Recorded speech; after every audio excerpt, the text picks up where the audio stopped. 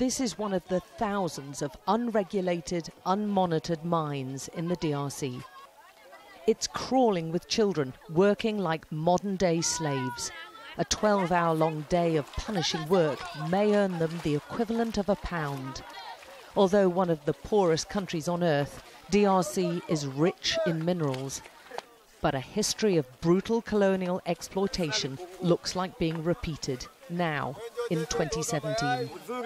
Much of it's mined by hand, with rudimentary tools in harsh, potentially hazardous conditions. And wretched whether or not, the rush is on for a mineral the DRC has in great abundance, cobalt, and it's fast becoming more precious than gold. It's a critical ingredient in lithium-ion batteries which power smartphones and laptops. An army of children are at the heart of the mining production. Wearing no shoes and in the most wretched conditions, Dorsan is ordered to retrieve the sack he's forgotten. There's an urgency now. The rains make this dangerous work even more risky, and Dorsan's told in no uncertain terms he risks a beating if he messes up again. Dorsan, with Richard beside him, have worked all day. They're 8 and 11 years old. Even this punishing work doesn't guarantee enough for food. Dorsan hasn't eaten for 2 days now. This is what helpless looks like, and he's one of the children making millions for multinational corporations in America and China whilst they suffer in squalor. For this, they'll get maybe 8 British pence a day.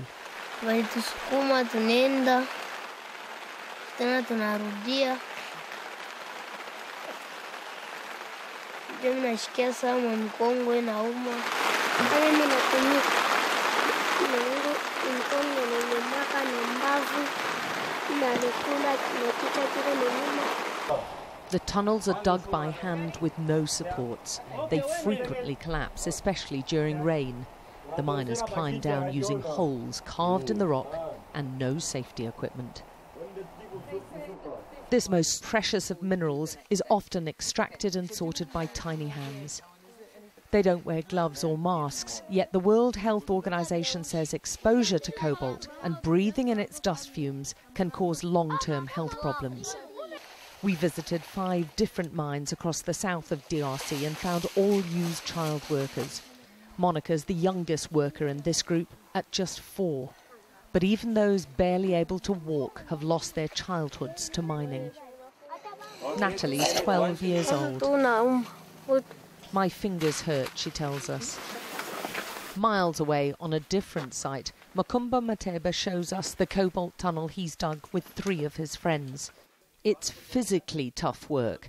They removed all this rock by hand over nearly 4 months. It's incredibly insecure for them. Although this is really rich in minerals and it's going down just 15 metres, there's no support bars, they have no protective masks or protective equipment at all. And right at the bottom I can see water. It's his village's water which Makumba's convinced has caused his health problems. After a lifetime of drinking it, he has a huge tumour on his throat. Quand on est en train de travailler à Kitowe, là on cultive la tomate, en train de cultiver, si j'ai soif, je pars puiser de l'eau. There are countless reports of other health problems from those living nearby and working on the mines. On trouve les infections, minimum infection, je retourne à Onako. Kasi mama anatumika makariere sana, Tanzania mtoto na infection shulungula, mwingine kuna bima buton, mwingine ndio tunaona donc makozi linatoka mama wa mimba nenda makariere. These twins are just 2 days old, and although small, so far they're healthy, to the relief of their mother. Maminereishi unaleta maproblem kama wewe mwanamke unaenda kutumika hapo. Inaleta maproblem difficulty kama una mimba. Shi mwanamke ni mama yangu kunetupeleka kukwesa mama yangu kunetupeleka tunaenda kutumika. But even if they stay healthy, the twins face a lifetime of hard labour as soon as they can walk. The children's cobalt is sold cheaply to mostly Chinese traders who we film secretly. They don't ask questions about where their cobalt comes from or who's worked to extract it. They just want the best price. The black part is cobalt. Even those who aren't Chinese, this trading market has Indian owners, told us they sell onto the dominant Chinese exporter of cobalt, CDM. The cobalt first mined here is then sold again to the Chinese parent company, which then supplies some of the world's biggest battery makers. And those batteries, with ingredients which originated in DRC, end up in, for instance, smartphones.